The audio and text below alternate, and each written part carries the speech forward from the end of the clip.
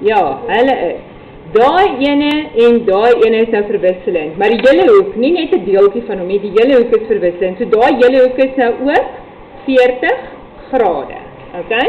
So ons kan sê G1 plus G2 is net so groot soos O3 en O4. So hulle is ook 40 grade, want hulle is verwisselende hoeke. Want onthou hulle het gesê AB is ewewydig aan CD. Maar wat gebeur met G1 en G2? Hulle word weer gehalveer. So ek kan sê G1 is net so groot soos G2. So hulle is ook elkeen 20 grade. Hoekom? Want GH halveer vir MGD. En nou het ons gekry daai netjie is ook 20. En onthou aan die begin het ek jou gevra, wanneer gaan hierdie twee lyne ewewydig wees? So sê julle vir my, as daai een en daai een ewe groot is, en hulle is nou ewe groot. So nou maak ek net 'n gevolgtrekking. O3 is nou gelyk aan G1. Hulle is elkeen 20 grade en daarom is OF ewewydig aan GH, want die verwisselende hoeke is gelyk. So dit is hoe 'n meetkunde-bewys uitgeskryf word as jy alles moet sê wat gesê moet word. As jy dele daarvan uitlos, is jou som nie reg nie. So jy moet seker maak dat jy alles skryf wat daar gebeur. En pas op om te aanvaar 'n lyn is ewewydig as hy nie ewewydig is nie, dan kan jy nie met dit werk nie. Ja. Dit is 5 nog 6 punte. Ja. Okay. Ek kan dan daar's weer ander maniere hoe jy ook hierby kon uitkom, maar die groot belangrike ding is, jy moet eers vir my gesê, daai twee hoeke is gelyk aan mekaar, want hulle word al 4, so hulle is elkeen 20. Maak nie saak op watter manier jy dit gekry het nie. En jy sou moes op 'n manier gekry het dat hierdie hele hoek 40 grade is, al het jy dit ook met ooreenkomstige hoeke gedoen, dis fyn. En dan weer gesê die hoek word al 4. En dan kan jy eers die gevolgtrekking maak dat daai twee ewe groot is, so daai lyn en daai lyn is ewewydig. So daar's ander metodes, maar dit gaan langer vat om daarby uit te kom. So hierdie is die vinnigste pad om die antwoord te kry. Goed, kom ons gaan kyk na daai ander twee somme op werkkaart 4.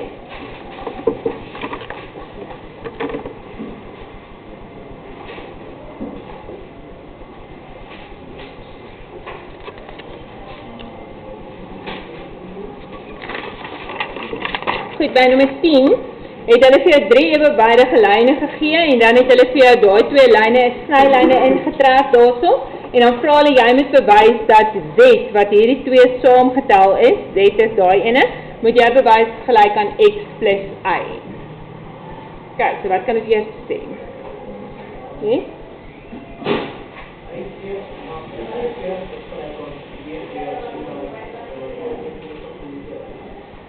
Sê gou weer, wat die ene? B2. B2 is C2. Want hulle is ooreenkomstige hoeke.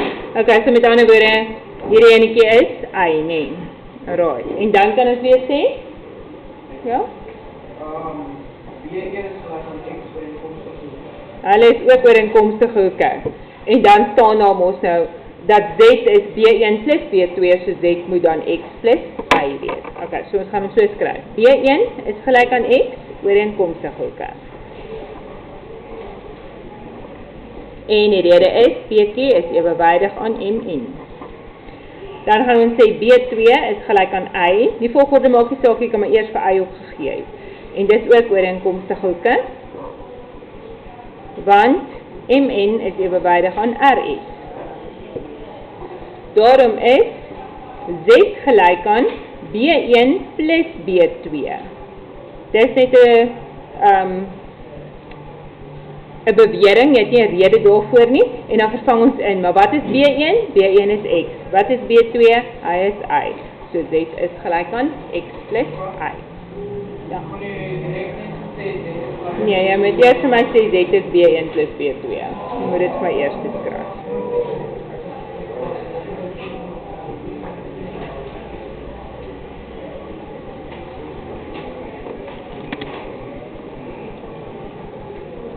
Okay, en dan nummer 11.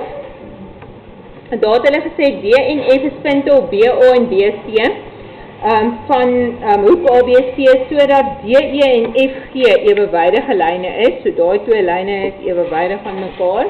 Sê hulle vir ons. En dan vra hulle jy moet bewys dat X min Y gelyk is aan Z. Nou ek het toe nou klaar daai lyn vir daar ingetrek, maar actually moes ek eintlik is dit weer so som gewees waar julle nou self die lyn moet intrek.